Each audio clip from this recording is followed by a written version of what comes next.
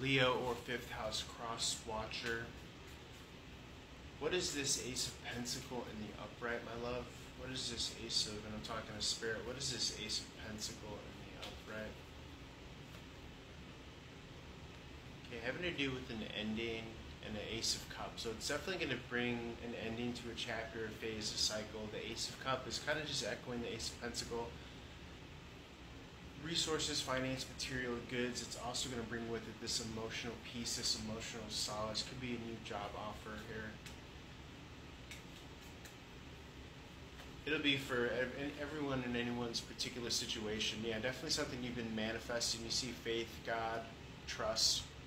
Okay, that's related to kind of deep, like indelible factors and aspects within the fabric of reality. I mean, I hate to sound so kind of blowhardy, but alphanumerically, if you add up the numbers that are associated with each letter of these words, they all come out to the number 8. And that is the 2024 year. But the fact that they all come out to 8, the words here are God, trust, and faith.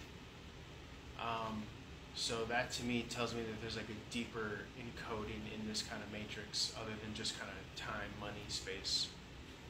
There is that other element, right?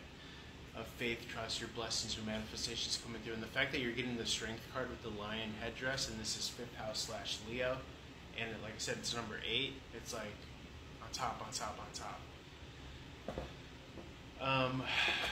So to me, this is like a green flag, a green light. Spirit's like, don't trip, homeboy, homegirl. Your manifestations are coming through, loud and clear. If you guys want to learn how to read tarot professionally, reach out, or one-on-one reading, $2 a minute. Go get some free questions answered on YouTube. All I ask is that you like, share, follow, subscribe, all that good stuff. Catch me on the YouTube live stream.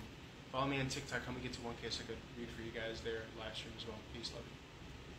Oh, and just to wrap this up, this is going to be contingent on what you've been praying and manifesting in 2023. Like consciously manifesting and energetically as well. Love you guys. Peace. Keep it high vibe.